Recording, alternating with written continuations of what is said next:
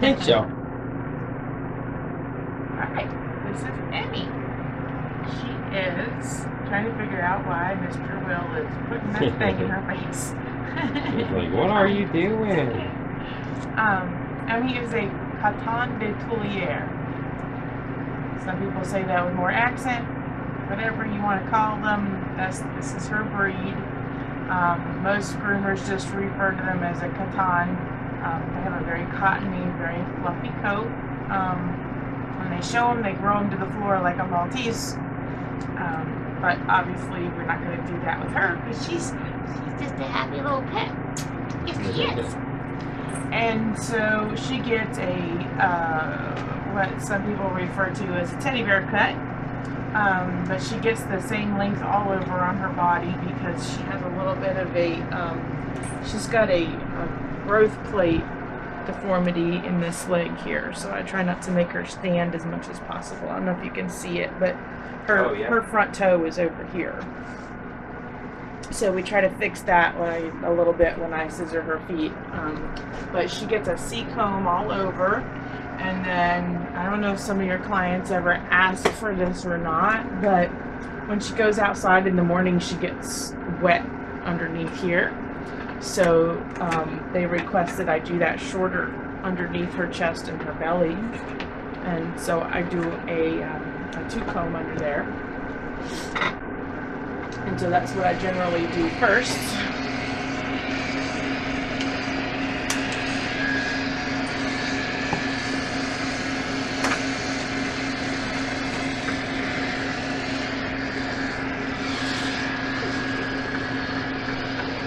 Just take her whole belly off with the 2-comb, all the way up into, in her case, into her armpits, because again, she has that growth plate issue, particularly on this leg, and so it makes her armpits rub more, and she gets knots up in there if I don't. And I just scoop it out with the 2-comb, and that keeps it short enough because she's on a monthly schedule that she can have a little fuzz in her armpits, but it doesn't get matted.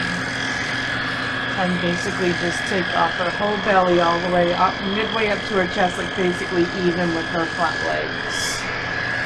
And this is what we call shelling out. I've got a couple of Lhasa Apsos in full coat that I do it with a 30 blade because they're boys and she doesn't want them peeing on all their hair. So it gets really short. So the length is kind of subjective, and then I do a 2 on her rear angulation.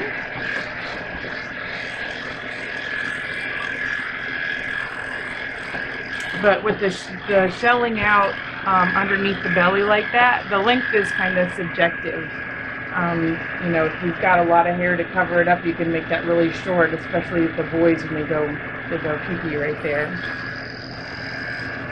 And I also take a 2-comb underneath her little chin. I take a 2-comb underneath her chin right here, kind of like you do with the Bichon. I don't know if we've done a Bichon yet, but in like, just like a little U shape, like right underneath the jawbone, and that helps separate their head from their body and give them a little bit more neck when you do the body. And then I just skim off the bottom of her beard like that because it saves me some scissor time. And the clipper back is awesome for that. So that was a 2, number 2 comb with the clipper back. So if you don't have a clipper back, you could do it with a 4 or a 5 even. And then this is a C comb. Why is that? The clipper back makes it shorter. It sucks the hair just a little bit and makes it shorter. Okay. So you have to kind of adjust for what I'm saying when I use the clipper back.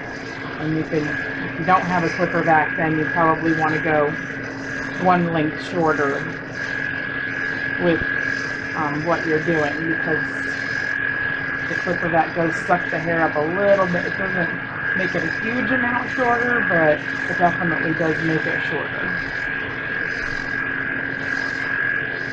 And I just let her sit as much as I possibly can.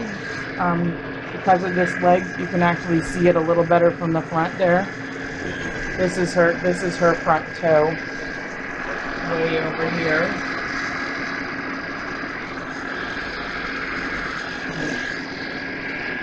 You can actually see the leg bows. It goes like that. Yeah. So I let her sit as much as I possibly can so she doesn't have to lean on that leg. And then, like I said, I just take the C comb to everything. And that way there's less scissoring that I have to make her stand for. And then you can see where I took that armpit out with the 2, it's a little shorter in there. And just don't worry about that, because it makes her comfortable and it makes her happy. You don't have to pull knots out of her armpits or shave them.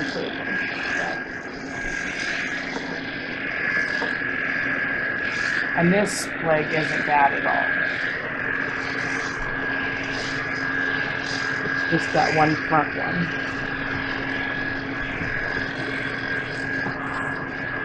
I need to oil those clippers. What about the clippers? I need to oil them. Sounds like it's probably the blade.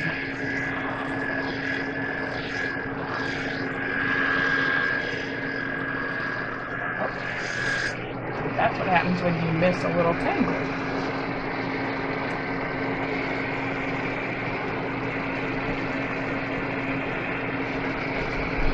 If you find a little tangle like that and you're using clipper combs, don't leave it.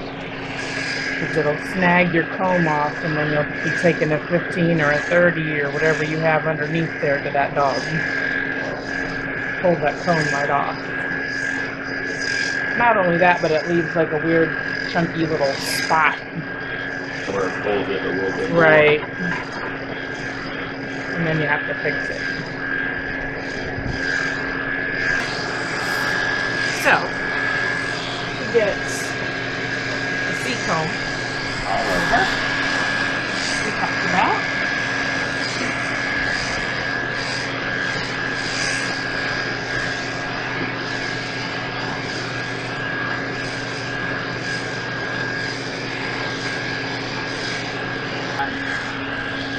Oh, about the clipper vac, if it saves time.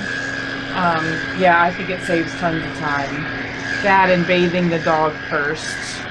We were never taught to do that back in grooming school. We were just taught, you rough them in first and then you bathe them, and that's 2 haircuts. And if you have a clipper vac, for sure that's not necessary. You got a lot of really good regular customers like I do. Even I throw them right in the bathtub. Except for some of the poodles, if they really don't like their face blow dried, because I'm mobile and I have to blow dry, I'll shave their little face first before I put them in the tub.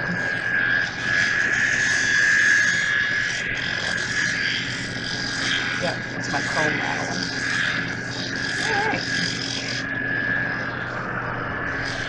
Alright. I put them right in the bathtub first.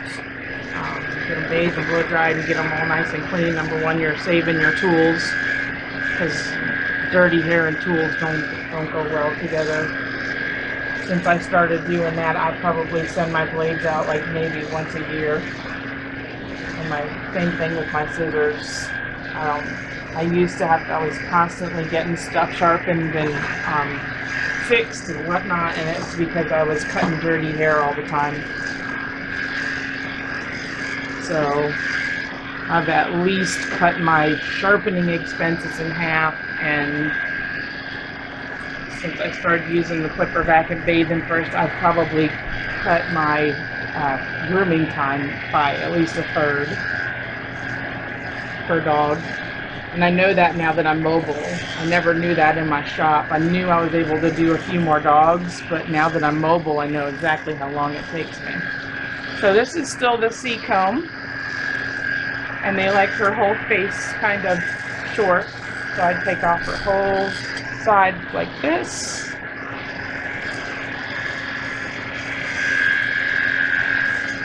I hold her ear gently out of the way so I don't suck up all her ear hair. Just want to blend the top. And that's the other thing about a clipper vac is you can do that. I'm not even actually touching her head. I'm just skimming the hair off.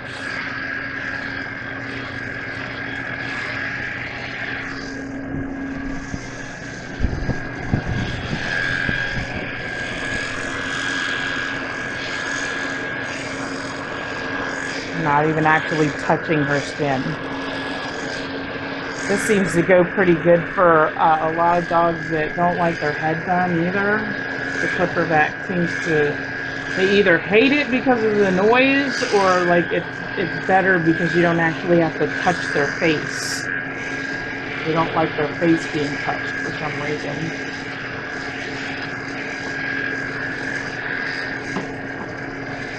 And the other thing is don't panic, especially when you have a big comb like this on. There's no way her tongue can get all the way into my cutter. So if you just saw her stick her tongue out, don't panic. Now, if that was like a 5 or a 7 blade, yeah, I'd have been a little more concerned and I would have had her mouth closed tighter. But since it's a big long comb like this, I don't generally worry about it too much because there's really no way for her to get her tongue in between all of that and all the way over here to my cutter. So I don't generally worry about it. With a blade or a shorter comb, then yeah, you'll want to make sure you keep their mouth closed really good with your fingers. Shake it off, girlfriend! Yeah!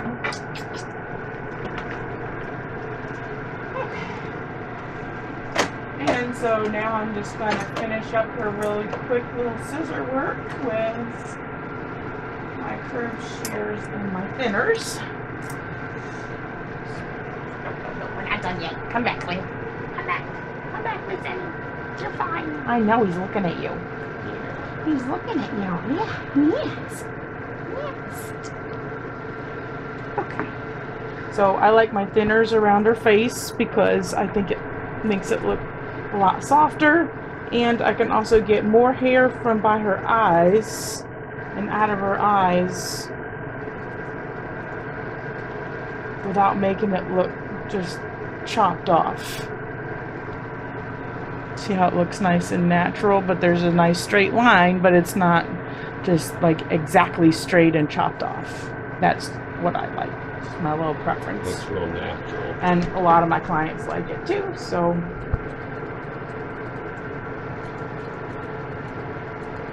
And I also probably about every other grooming, I come in here and I clip around her eyes just like we do on a Bichon to keep that longer stuff out of her face because they don't like that in her eyes. And then as you can see, she's had some little issues with cherry eye. This one came back. They had surgery for, I think, 2 other ones. This one stayed away, but this one kind of shows up and it pops out a little bit more when she gets stressed, which luckily she isn't right now. She usually does pretty good. I'll just trim underneath here. And then soften that up too. Just follow it all the way around back to the ear. If you're worried about the ear, just go like that and kind of hold it with your finger. Don't pull it all the way, just hold the edge of it with your finger. And just come right around in front of the ears, and I take all this stuff off. If you want to save some time, you can do it with your straights or your curves and then soften it like that.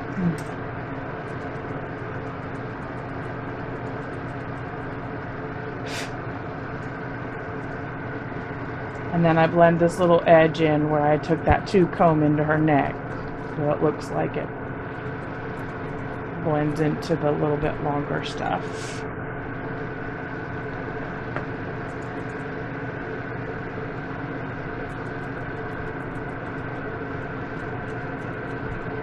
And it's nice to be able to use thinners on some of this real fluffy cottony coat like this. This and Yorkies and that, because it seems to be able to, you can grab the hair and trim it without making crazy lines.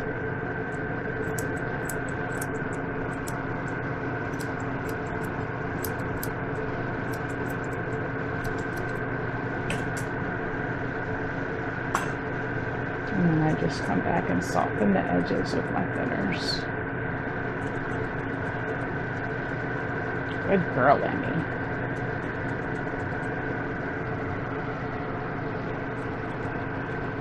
And I don't ever like all this stuff sticking out from underneath the ears. It just prevents airflow.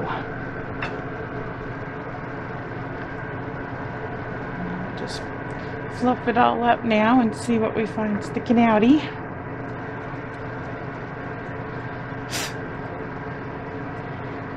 This side looks a little bulkier.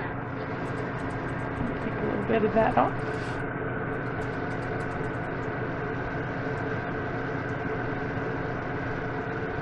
Okay, and then they like her ears a little bit long. So I do just like I do with most of these ears. It's just a matter of length. Cut a little bit off with either my curves or my straights.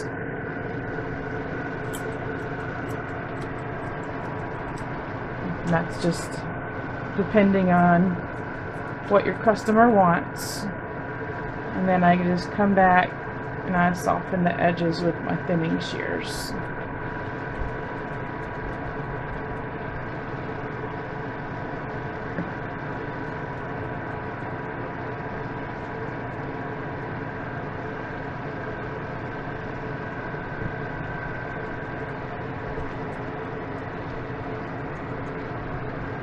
Do the same thing on this side.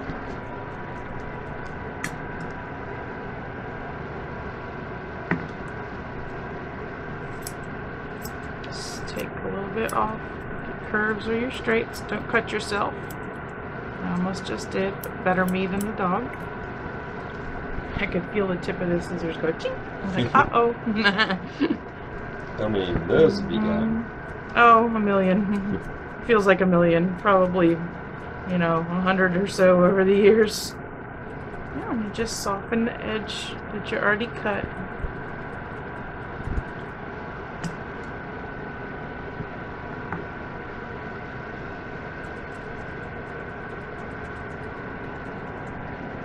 And you can make those rounder or straighter or... There she is. What are you doing? Well, don't be nervous now. Okay. So there's her cute little face. Show Mr. Will. Yeah. Look at you. Good girl. Good girl. Awesome job. And then really all we have to do is just round up her little feet, and then I trim this front leg. Let me turn her this way. And then you can see the spot that I took out up here. It's kind of short. I just trim this front leg, just kind of blend it down in a little bit so that her leg looks more straight. So if you just go straight up and down and don't worry about where the actual leg is, you can make it look like the leg is straighter.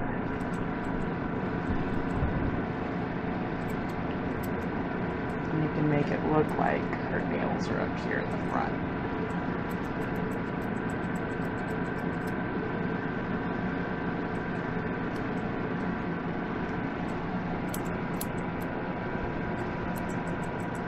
That's a little bit of corrective grooming. This will end up being really, really, really tight to her foot over here, because that's actually her front nail right here. Then they go back down this side. Yeah.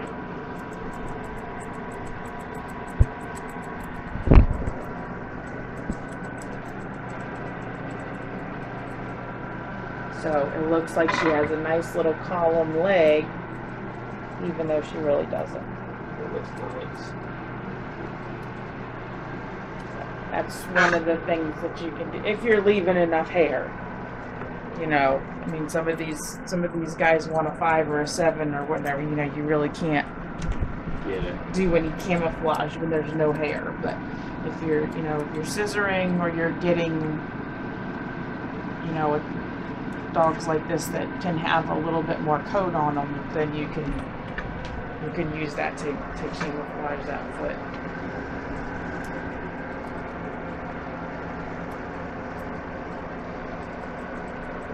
And even though I cut that armpit out,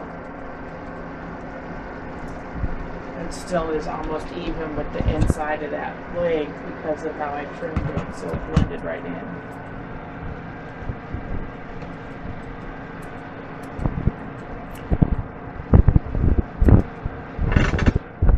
I know, what's he doing? You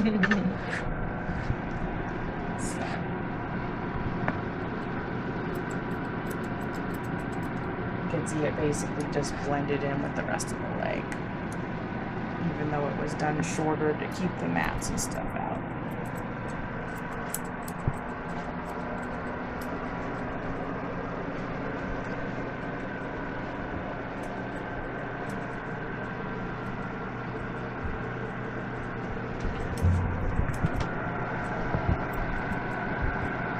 Okay, and then I'm just gonna blend this in here from the C to the 2, which is basically just like trimming the underline so that there's not an edge that sticks out there when she grows, because remember we did the 2 comb under her belly. So we're just blending this little bit of side in just a little bit around the edge, so that way when it grows out it doesn't go and stick out and then she's got a naked belly. Well, it's not really naked, but it's shorter.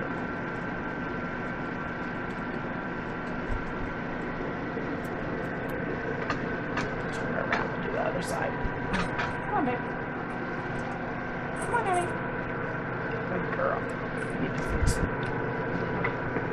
Back at this leg anyway, because I gotta get over here.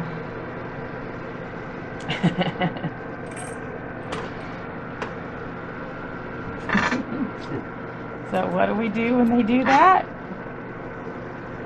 Pick up the other leg.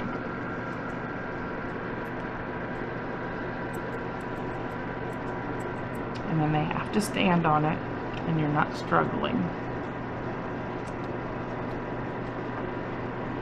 Always try to think of what you can do to get that dog to do what you want without fighting with them. Granted, there are some dogs that are difficult. Not Miss Emmy. There are some dogs that are difficult that you know, kind of have to fight with a little bit to get things done. But if it's just something like they don't want to stand on a foot, or they don't want one particular thing messed with or whatever, just try to stop and think, what can I do in that case, the foot, what can I do to get this dog to do what I want without struggling? Because the more you struggle with them, the harder it is in the long run to get them groomed, because they're just going to fight back. So if you can be just a little bit smarter and figure out what to do rather than fight or pull or struggle, your life and the dog's life is a whole lot easier.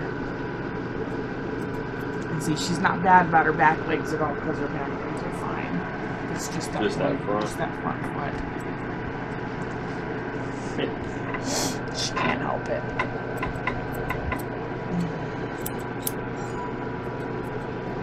But you can see literally like her elbow is over here instead of back here.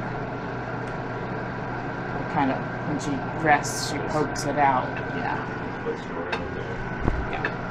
Okay. And then I blend the rear angulation a little bit. Remember we took a 2 back there. Just blend that part into her thigh a little, so it's again, so it's not sticking out from the little bit longer parts.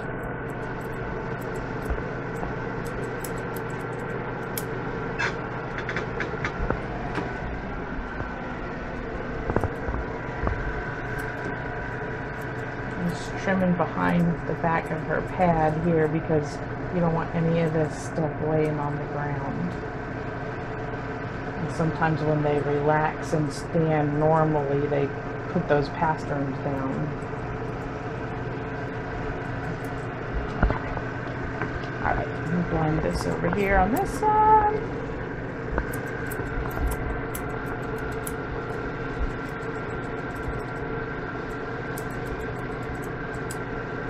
This little foot.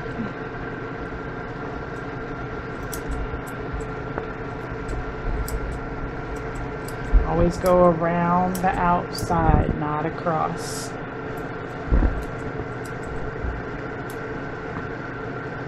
And that's for all you professional groomers too. I'll tell you how many times I've accidentally nicked a pad, not paying attention, going across the pad of the foot. That pad sticks up.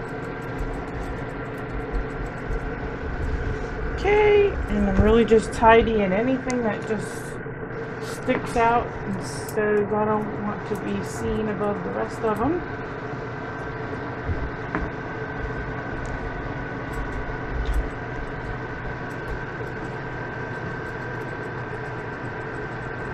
I'm going to trim her tail a little bit. I don't like it to be too crazy long. So we'll start this again. Hey, we're almost done. Hang on. Chill out, girl. Okay.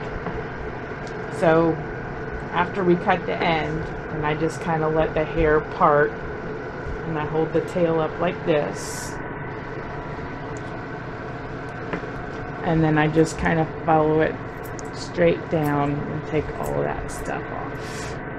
And then right here, so that way when she goes potty, we don't get the poops too stuck to the tail.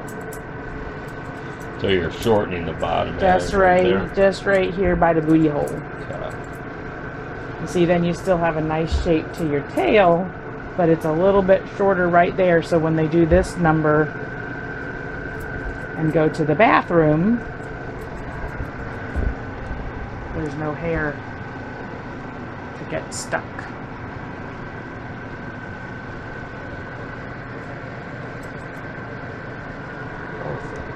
Okay, and that's it. That's Miss Emmy.